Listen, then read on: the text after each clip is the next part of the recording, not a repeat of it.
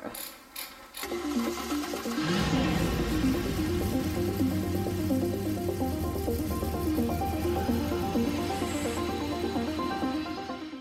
Hey, what's going on YouTube? It's TheRealTDawg here with another vlog. Steve's garage yet again. Today we are changing out the front lower control arms. We actually wanted to do this a while back. We wanted to do this before the track event that, you know, the video y'all saw, but we just didn't have time, so now we're getting to it now. I just got them off eBay.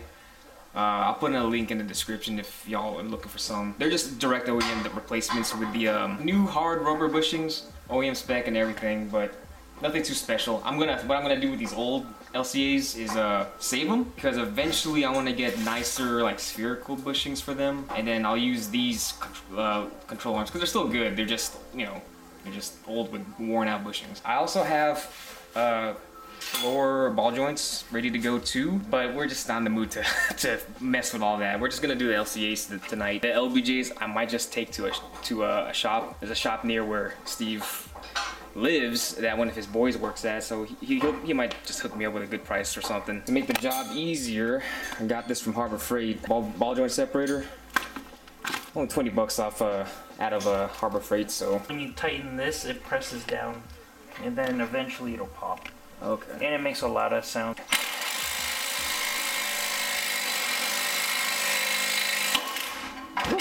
There it goes. There it goes, yeah. Hopefully the collars and the bolts aren't seized or anything, because that's a whole new fucking problem right there. Want to hit it with some PB? Yeah, that's a great idea. Let's do that. That's a great idea. There's some PB in this bitch. Just in case. There's nothing wrong with hitting these things with PB. This is some shit. Nice. Alright, let's let that PB soak a bit. Alright, we'll be back in about 10 minutes or so. 20 minutes later. That was tight. Hey, there we go. Nice. Oh, nice. Yeah, I was just bottoming out on the subframe itself. Oh, okay. I thought it was missing completely. Like, I thought it was like just really hard. While Steve's doing that, I'm gonna grab the new control arm over here, get it ready to swap in.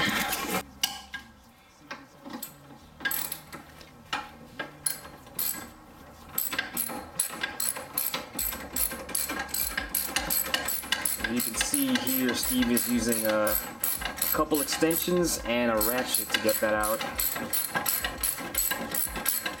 Yeah, it's not too bad.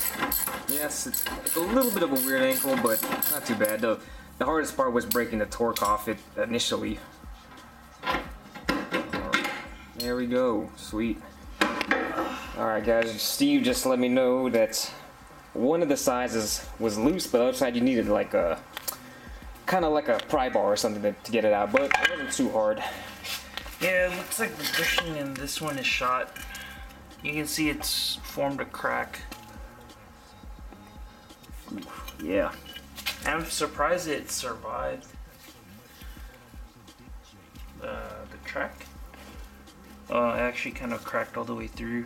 Oof, okay. Damn. This one, usually this one is not that bad. I knew these were bad when when I drive this car on the streets. You could hear it, like you could hear sounds coming from the control arms when you make turns and stuff. We could totally give this like new life. Oh yeah, I'm definitely saving those. Like I mentioned, I'm gonna eventually get some nice premium, you know, spherical bushings to replace those after cleaning them up and stuff like that.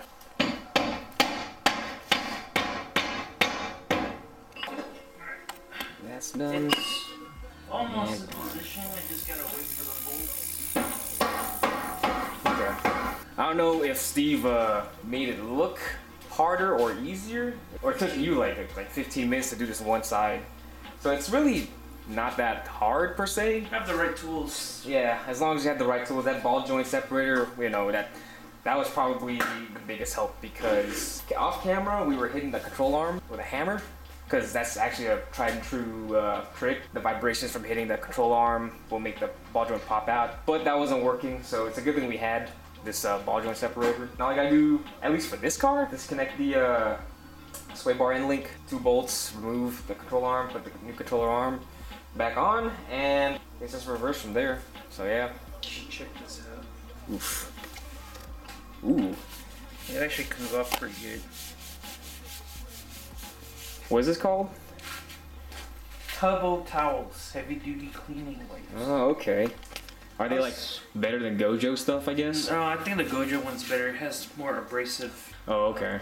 But it's all Walmart had, because I was looking for the Gojo one, but this works pretty good. It cleaned my dirty ass shoes like really fast. Okay. Shit. You can whiten it pretty easily. Maybe not.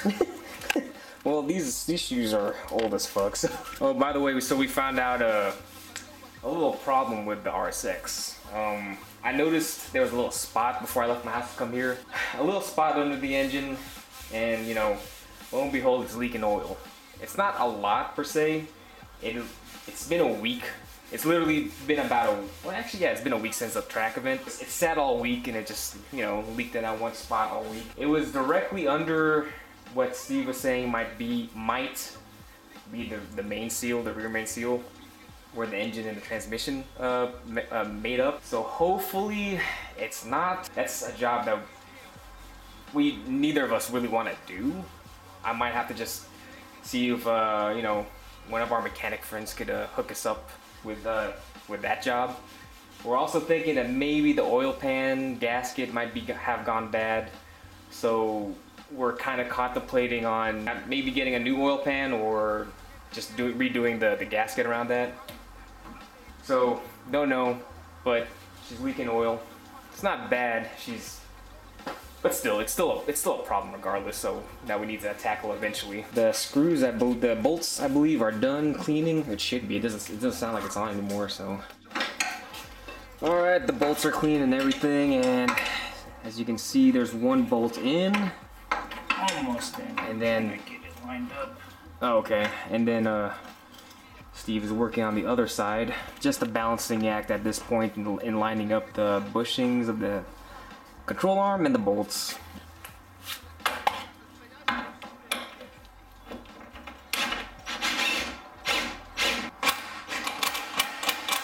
There we go. There we go. Sweet.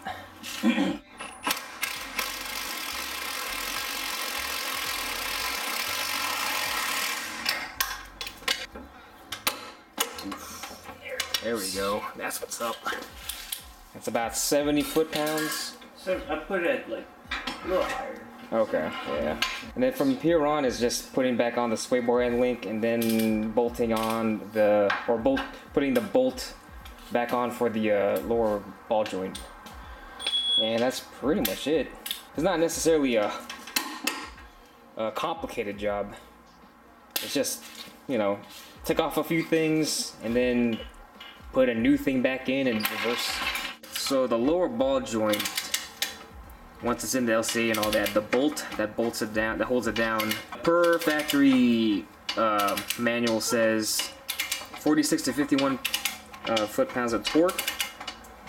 And there's a range because there's a hole that goes through that threaded part of the ball joint to put the cotter pin through. So in and around there, as long as you could get the cotter pin through, you'll be fine. Alright, so Steve's putting in the cotter pin for the lower ball joint, and then we're just gonna tighten down this front sway bar end link to the control arm, and this side's good. Go ahead and do the other side. I'm not gonna record that because that would be pretty redundant. After both sides are done, we'll get back to you eventually. Alright guys, we're back, and we finished the other side without a hiccup. Car's back down on the ground, wheels torqued down. It was a pretty simple night, you know, like, nothing too crazy. So yeah, we're just gonna go for a test drive now, just to make sure everything is fine, but also get some food because we're hungry. But yeah, it's not really much of a how to do the LCAs on these cars, on these RSXs, but you know, it's just a vlog. What you know, vlog. vlog life, you know. Thanks for stopping by. Thanks for watching, guys. And we'll see y'all on the next video. Peace.